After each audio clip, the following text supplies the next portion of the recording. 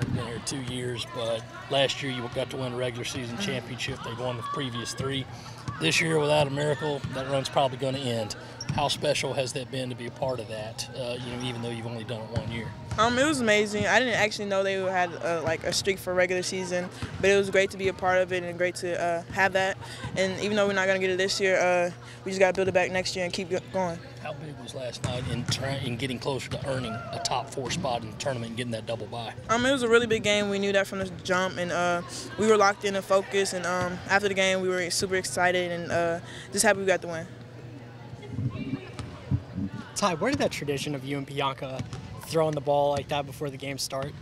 I have no idea. Actually, I just started doing it. I don't know why. Because we just passed, and I just felt like to throw it hard. Because I always throw one-handed passes, so I was just like, let's just do it that way. And then we made it into like a baseball game. So, So did that start at the beginning of this year, or? Probably the middle of it. Okay. Yeah. So are you actually just throwing, or are you like keeping score, or?